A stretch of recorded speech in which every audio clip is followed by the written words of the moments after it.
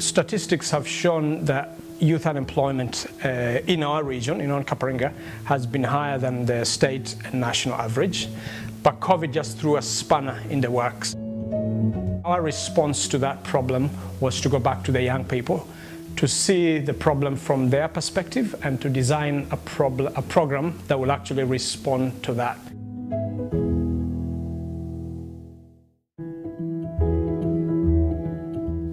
As we'd all know and agree, 2020 was a difficult year, not only with the pandemic, but also the mental health of those young people going through that pandemic, with loss of work and income, with their mental health. So we've decided with this grant to actually create these programs to help young people start their own businesses.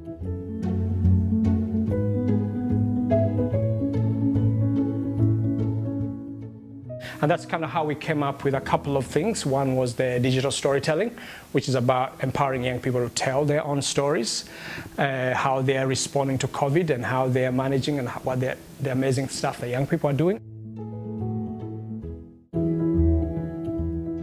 I use anime film and music and do a little voiceover. And then I color the effects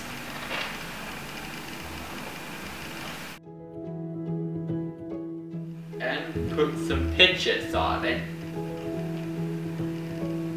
and then I'd save it on the project. Opportunity that I've received from the City of Onkaparinga ultimately has helped me start my career. As a young person entering youth work, it can be challenging to actually start within the profession. To think that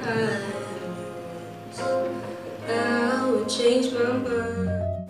I believe that young people particularly have been quite affected by COVID, especially musicians, because we're unable to go to gigs.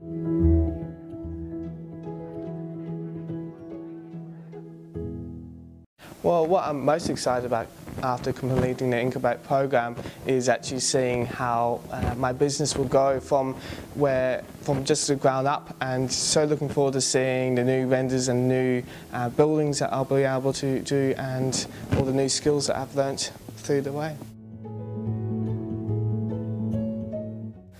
I strongly believe that young people are the solution to a lot of the problems that we face in our community, especially when they're given support and they are given the tools to achieve the things that the young people bring a lot of passion, they have a lot of vision, they have a lot of drive, and I feel that we can tap into that to actually respond to some of the biggest challenges that we face.